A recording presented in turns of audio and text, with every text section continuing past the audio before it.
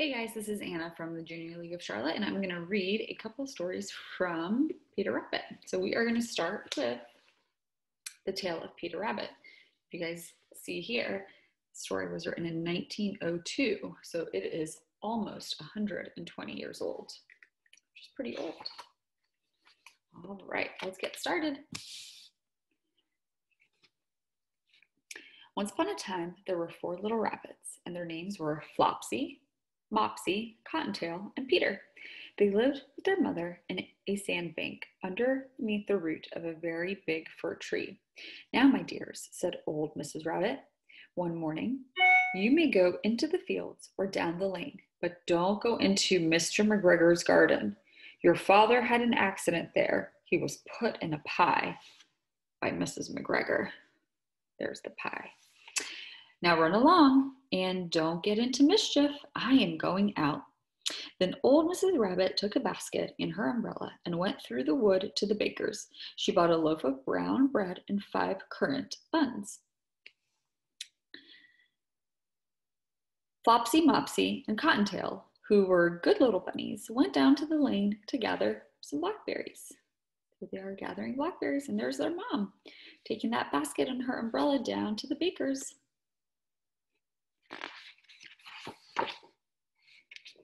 But Peter, who was a very naughty bunny, ran straight away to Mr. McGregor's garden and squeezed under the gate. First, he ate some lettuce and some French beans, and then he ate some radishes. And then, feeling rather sick, he went to look for some parsley. But round the end of the cucumber frame, whom should he see but Mr. McGregor?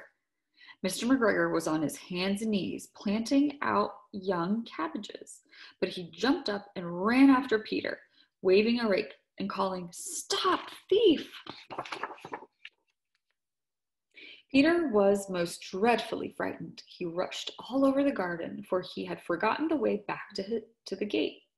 He lost one of his shoes among the cabbages, and the other shoe amongst the potatoes.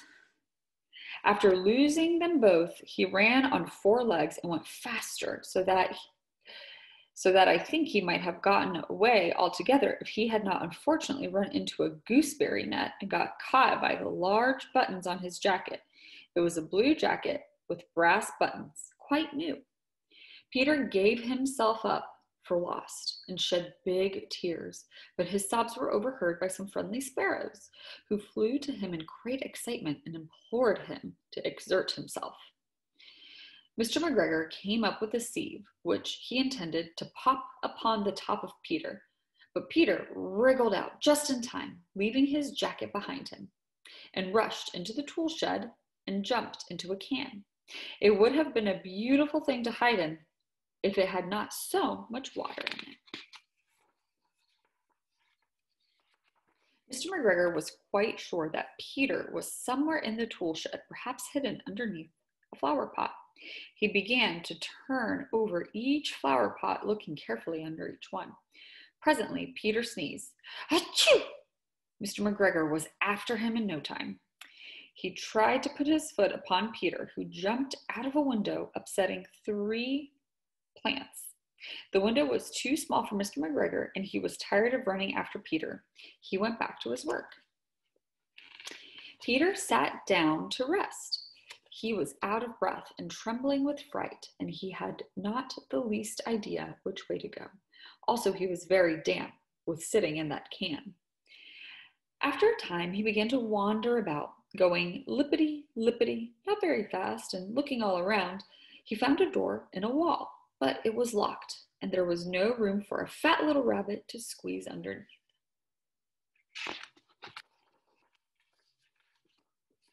An old mouse was running in and over the stone doorstep, carrying peas and beans to her family in the wood. Peter asked her the way to the gate, but she had such a large pea in her mouth that she could not answer. She only shook her head at him. Peter began to cry. Then he tried to find his way straight across the garden, but he became more and more puzzled. Presently, he came to a pond where Mr. McGregor filled his water cans. A white cat was staring at some goldfish. She sat very, very still. But now and then the tip of her tail twitched as if it were alive. Peter thought it best to go away without speaking to her. He had heard about cats from his cousin, little Benjamin Bunny. He went back towards the tool shed. But suddenly, quite close to him, he heard the noise of a hoe. Scratch, scratch, scratch, scratch. Peter scuttered underneath the bushes. There he is, hiding. But presently, as nothing happened, he came out and climbed upon a wheelbarrow and peeped over. The first thing he saw was Mr. McGregor hoeing onions. His back was turned towards Peter, and beyond him was the gate. Peter got down very quietly off the wheelbarrow and started running as fast as he could go along a straight walk behind some black currant bushes. Mr. McGregor caught sight of him at the corner, but Peter did not care. He slipped underneath the gate, and he was safe at the last in the wood outside the garden.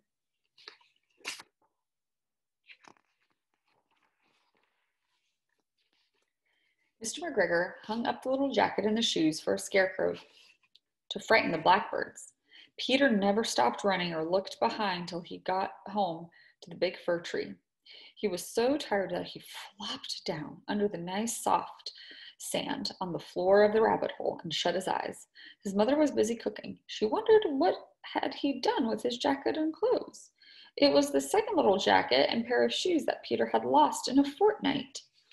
Do you guys know what fortnight means? It means 2 weeks. So he has lost a jacket and shoes in 2 weeks, twice in 2 weeks. I'm very sorry to say that Peter was not very well during the evening. His mother put him to bed and made some chamomile tea, and she gave a dose of it to Peter, 1 tablespoonful to be taken at bedtime. But Flopsy, Mopsy, and Cottontail had bread and milk and blackberries for supper. The end.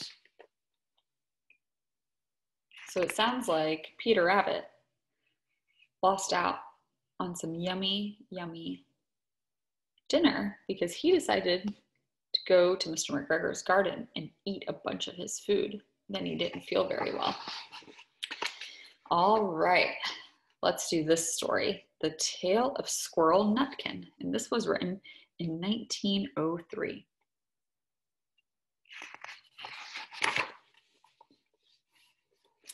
This is a tale about a tail that belonged to a little red squirrel, and his name was Nutkin. He had a brother called Twinkleberry and a great many cousins that lived in a wood at the edge of a lake. In the middle of the lake, there is an island covered with trees and nut bushes, and amongst those trees stands a hollow oak tree, which is the house of an owl who is called Old Brown. One autumn, when the nuts were ripe and the leaves on the hazel bushes were golden and green, Nutkin and Twinkleberry and all the other little squirrels came out of the wood and down to the edge of the lake. They made little rafts out of twigs, and they paddled away over the water to Owl Island to gather nuts. Each squirrel had a little sack and a large oar and spread out his tail for a sail. I see they're sailing away.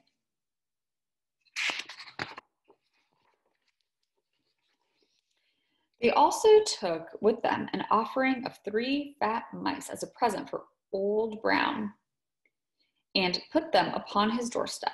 Then Twinkleberry and the other squirrels each made a low bow and said politely, "Old Mr. Brown, will you favor us with permission to gather nuts upon your island?" But Nutkin was excessively impertinent in his manners. He bobbed up and down like a little red cherry, singing, riddle me, rote tote tote, a little wee man in a red, red coat, a staff in his hand and a stone in his throat. If you'll tell me this riddle, I'll give you a groat. Now this riddle is as old as the hills. Mr. Brown paid no attention whatever to Nutkin. He shut his eyes obstinately and went to sleep. The squirrels filled their little sacks with nuts and sailed away home in the evening.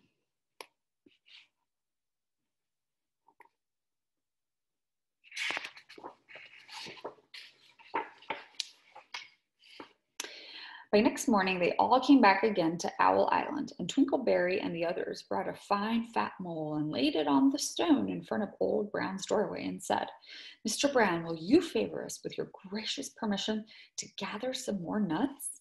But Nutkin, who had no respect, began to dance up and down, tickling old Mr. Brown with a nettle and singing, "Old Mr. B, riddle me ree, hitty pitty within the wall, hitty pitty without the wall. If you touch hitty pitty will bite you."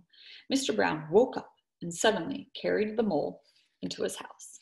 He shut the door in Nutkin's face. Presently, a little thread of blue smoke from a wood fire came up from the top of the tree, and Nutkin peeped through the hole and sang, "A house full, a hole full, and you cannot gather a bowl full." The squirrels searched for nuts all over the island and filled their little sacks. But Nutkin gathered oak apples, yellow and scarlet, and sat upon a beech stump playing marbles and watching the door of old Mr. Brown.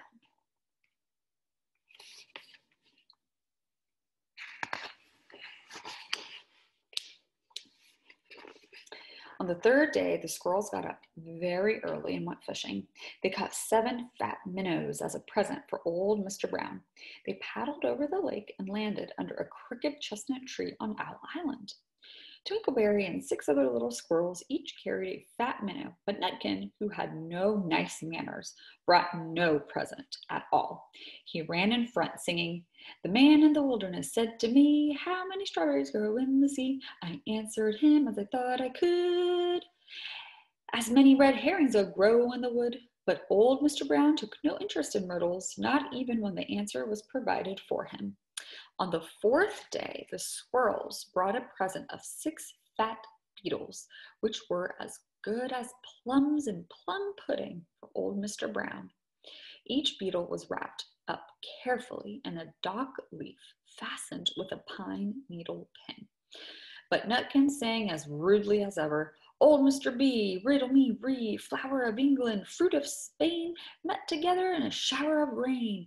Put it in a bag tied round with a string. If you'll tell me this riddle, I'll give you a ring." Which was ridiculous of Nutkin because he had not got any ring to give old Mr. Brown. The other squirrels hunted up and down the nut bushes, but Nutkin gathered robin's pincushions off of a briar bush and stuck them full of pine needle pins. What is Nutkin doing? Everyone else is working pretty hard, but he's just goofing off, right?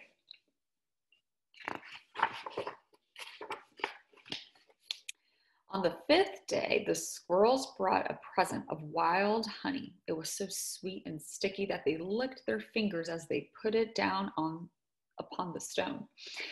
They had stolen it out of a bumblebee's nest on the tippity top of the hill. But Nutkin skipped up and down, singing, "Hum-a-bum, buzz, buzz, hum-a-bum, buzz, buzz. As I went over Tipple-Tine, I met a flock of bonny swine, some yellow-nacked, some yellow-backed. They were the very bonniest swine that e'er went over the Tipple-Tine." Old Mr. Brown turned up his eyes in disgust at the impertinence of Nutkin, but he ate up the honey. The squirrels filled their little sacks with nuts, but Nutkin sat upon a big flat rock and played 9 pins with a crabapple and green fir cones. Kind of looks like bowling, right? Is he bowling? On the 6th day, which was Saturday, the squirrels came again for the last time.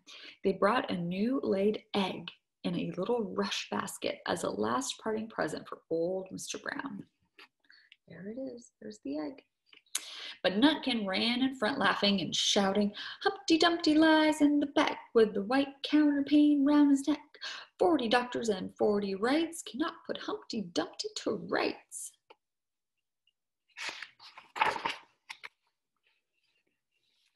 Now, old Mr. Brown took an interest in eggs. He opened one eye and shut it again, but still he did not speak. Nutkin became more and more impertinent. "Old Mr. B, hickamore, hackamore on the king's kitchen door. All the king's horses and all the king's men couldn't drive hickamore, hackamore off the king's kitchen door." Nutkin danced up and down like a sunbeam, but still old Mr. Brown said nothing at all. and began singing again. Arthur O'Bower has broken his band. He comes roaring up the land. The King of Scots with all his power cannot turn Arthur of the Bower. Nutkin made a whirring noise to sound like the wind, and he took a running jump off onto the head of old Mr. Owl. Then, all at once, there was a flutterment and a scufflement and a loud squeak. The other squirrels scuttered away into the bushes. When they came back, very cautiously peeping round the tree, there was old Mr. Brown sitting on his doorstep, quite still, with his eyes closed, as if nothing happened. But Nutkin was in his waistcoat pocket.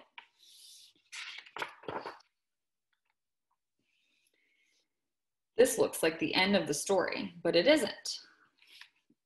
Old Mr. Brown carried Nutkin into his house and held him up by the tail, intending to skin him.